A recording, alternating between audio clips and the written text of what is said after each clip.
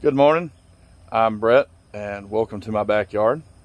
This morning I'm out here revamping a flower bed.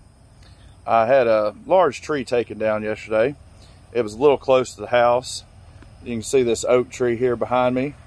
It was a little close to this oak tree here, which I would much prefer. And so it was kind of inhibiting the growth of it just a little bit. And so we wanted to get that one out of the way, prevent damage to the house, let this oak tree here grow a little better, and give us more room in this flower bed that we're going to redo and get it nice and prepared for next spring. And so I want to show you what I've done with it so far. What we've done is, here's the tree we had taken down yesterday.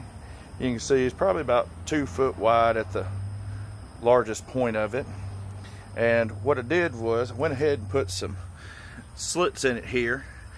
What I'm trying to do here is to help get water down in there to help rot this stump out a little sooner.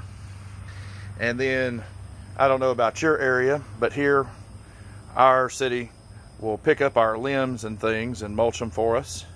And sometimes we're lucky enough to get some of it back, and that's what I have around it here. And what I'm going to also do to speed up the process, plus to help the aesthetics of the flower bed, is I'm going to take some of this mulch and we're just going to cover it over here. I'm gonna get a good layer over the top of it, kind of like we do in our other flower beds as a weed suppressor. A nice thick layer of mulch will help this trunk here from trying to regrow, plus it will help retain some of the moisture down inside to help rot that out faster. And so this is kind of the whole process of the tree coming to fruition here. And this mulch will in turn eventually rot down and make good soil here for us to be able to plant in. And here's just a quick look at the flower bed. Oh, you can see some of the sawdust from the cutting. I scooped some of this up and added it to the compost pile that I was showing y'all the other day. Sawdust is another good thing.